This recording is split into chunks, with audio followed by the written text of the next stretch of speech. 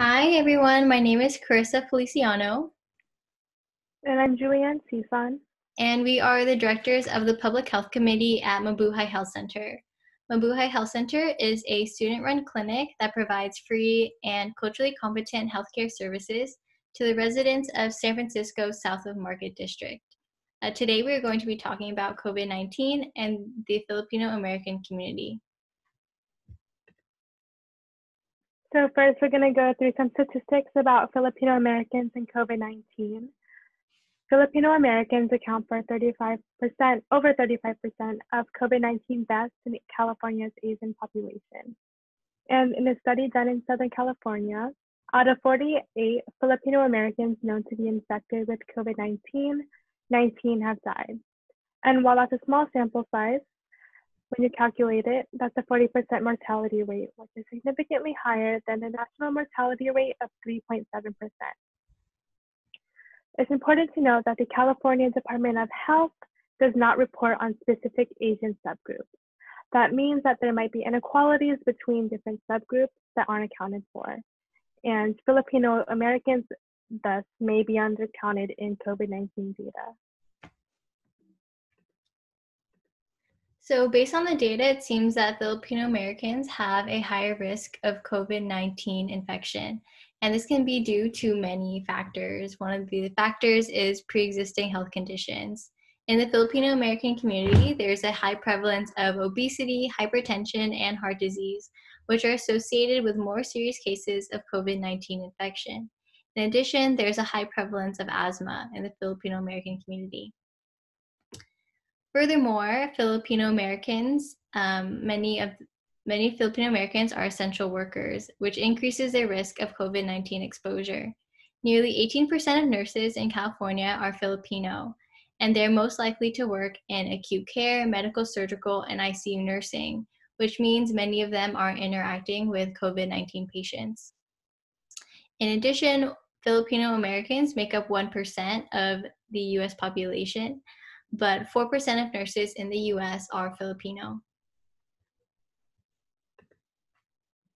And some other factors that can contribute to this higher risk in Filipino Americans are socioeconomic factors. One of those factors is undocumented status, and the undocumented Filipino American population of California is actually estimated right now to be between 64,000 to 75,000 people.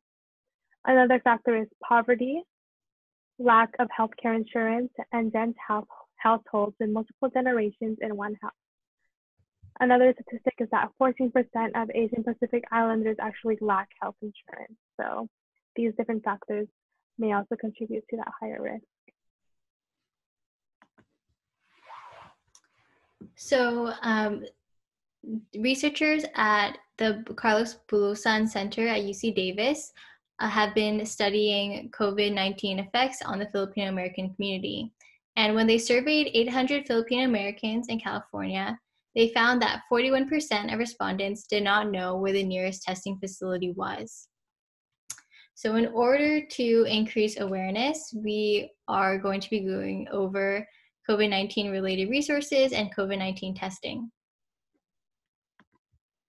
Since some Filipino Americans may be undocumented or uninsured or concerned about finances, they may be concerned about the cost of COVID-19 testing and treatment. So recently, Congress passed the Families First Coronavirus Response Act, and this requires that all public and private insurance plans must waive co-payments, co-insurance, and deductibles for medically necessary screening and testing for COVID-19. This includes emergency room, urgent care, and provider office visits when the purpose of the visit is COVID-19 screening.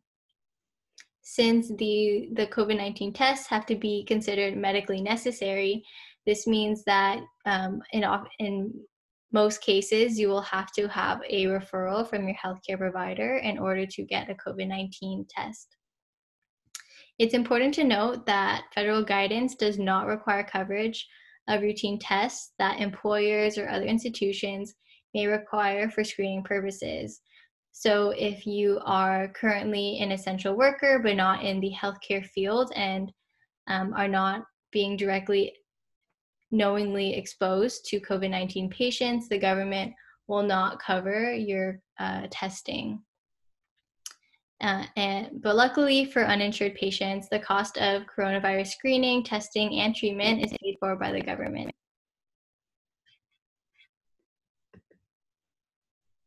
So where can you get tested in SF? You can get tested through the Color Initiative. And in terms of who can get tested, there's one point is any SF resident who has one symptom or hasn't been in close contact with someone who is positive for COVID-19. Also, any essential worker or active volunteer, regardless of symptoms or exposure, can get tested. In terms of location, one can get tested at Embarcadero, Soma, and City College, and all these locations are free. Additional testing sites for uninsured patients or patients with SF health plans are also available. So just some more specifics on the different testing sites. You can book an appointment online, and there is an option for both walkthrough and drive-through. And for the City College pop-up test site, they are testing minors under 18. So we just put together some more resources that you all can look at. Mabuhay Health Center has actually put together resources on our website. So if you head to our website, we have information on what is COVID-19, more information about masks, preventative measures, mental health and racism resources, and resources for families. You could also check out other extensive resources on SF.gov and California Gov. So these are the sources we used for our presentation. We thank you all for listening today, and we hope you all have a great day. Thanks, everyone. Bye. Bye.